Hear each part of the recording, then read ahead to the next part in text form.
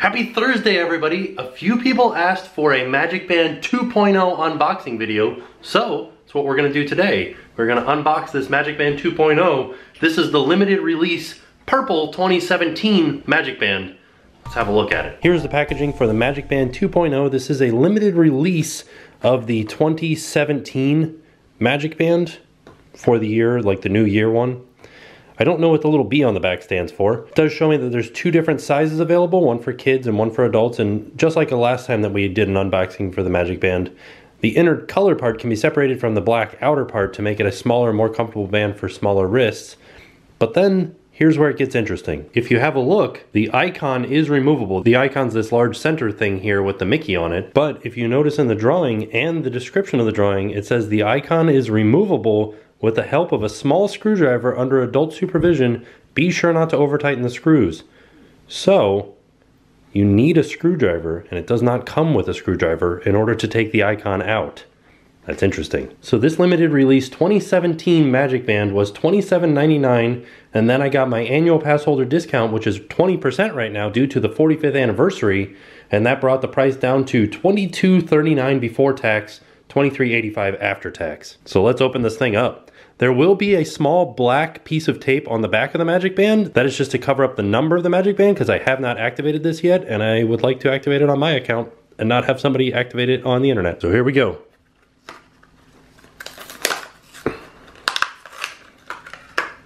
There it is. It's all opened up. Let's have a closer look at some of the details on it. Here I have the Magicband 2.0 next to a Magicband 1.0 so that you can see a difference in size.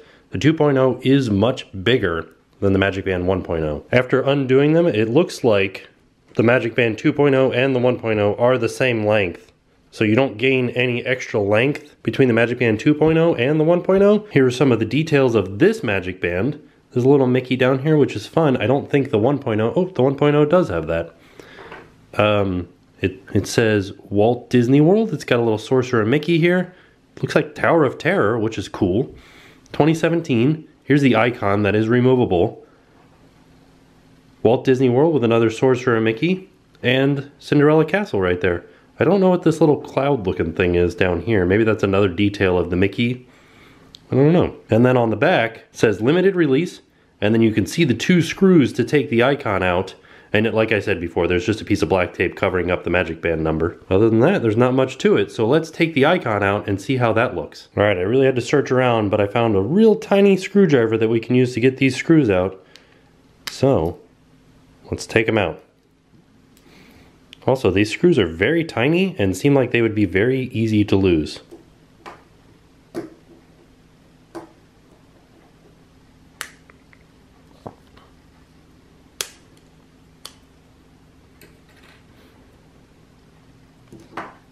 And there it is. That's the icon out of the Magicband. So this little part right here is all that you need as far as your Magicband goes. And you could put this in other bands or even in little keychain things that they sell. We still haven't found any of the little keychain things in the park anywhere. As soon as we find one, we will get one and put this little icon in it. So let's put it back together and see how it does. Also, side note, I don't think there is anything preventing me from putting it in upside down, to where the Mickey is upside down, or even backwards. So the Mickey's on the inside. But I'm sure you want your Mickey facing out so that everybody can see it, and then they can tell you to put it Mickey to Mickey. And then this little bezel goes on. Wonder if there's a specific way the bezel has to go in. Oh, maybe there is. Oh, it clips back into place. Like you have to really push it. Oh, maybe not. It's not quite lining up correctly. This is actually very difficult to do. Okay, maybe it's upside down. Okay, this is just going to be me struggling with the Magicband for 15 minutes. I don't think that there's any specific way that it's supposed to go back in as far as this little thing goes, but it doesn't seem to be going in very easily.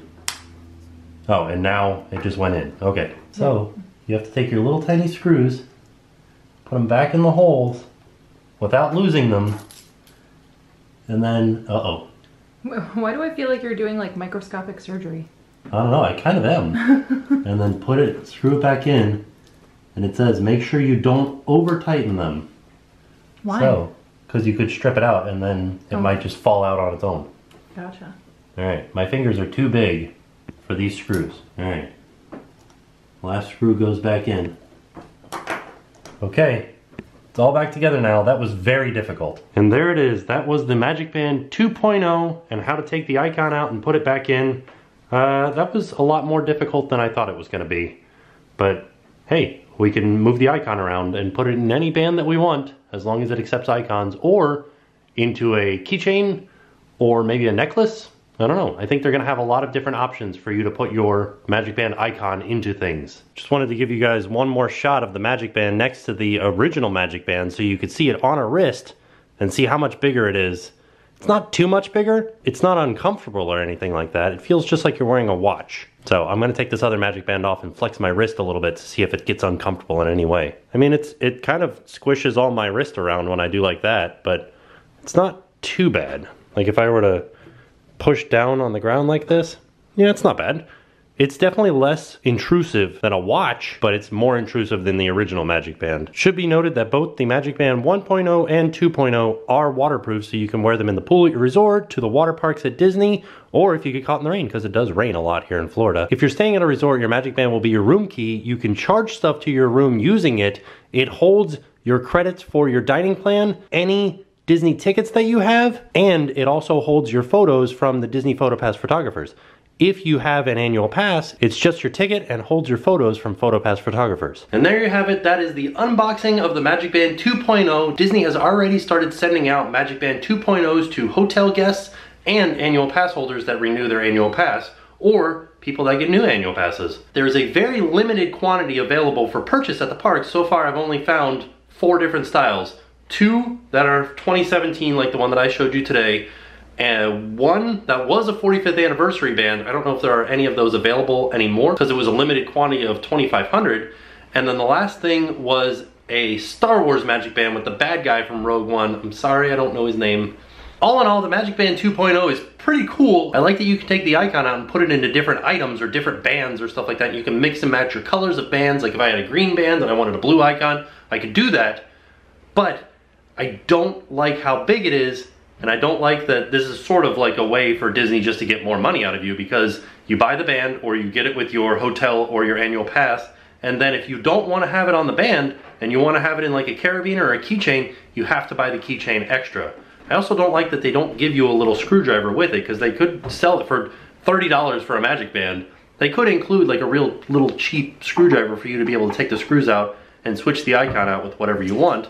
But they don't. I think they introduced a Magicband 2.0 to kind of improve the signal strength of it, because they were having a hard time with people being able to put it up against the Mickey to Mickey, and it was like if they didn't get it just right, it wouldn't read it. I think this new Magicband has a better antenna in it and a better battery system, so that you don't have to go all the way up to Mickey. It'll start reading once you get close to it, which is good and bad. Like, for those of you guys that don't want to feel like Disney is following you around the park, Magicbands are definitely not for you, because even though they say that they don't track your movement throughout the park, it's kind of hard for them not to. I've had the situation where I've been wearing my Magicband, gone on to Seven Dwarfs Mine Train, never tapped my Magicband anywhere, and then magically my pictures and video from the ride show up in my PhotoPass folder. So that means that somewhere, something is reading my Magicband. Also, some of the rides will have little things in the queue that are sort of personalized. Take for instance, Expedition Everest has posters that are like, Tim is going on an expedition to Mount Everest, and it's like a poster with your name on it. There definitely are things reading Magicbands when people don't tap the Magicbands. The only part of Disney where they claim that they are following you with the Magicband is on the cruise line. They give the kids Magicbands so that if a kid gets separated from their parents, they can pinpoint that kid anywhere on the cruise ship, which is pretty neat, but a little bit Big Brother-ish. So, there you go. All in all, overall experience, I think I'm happy with the new Magicband. I don't know. So, with that being said, I am off, and I will see you guys tomorrow, and now it's time to pay the price.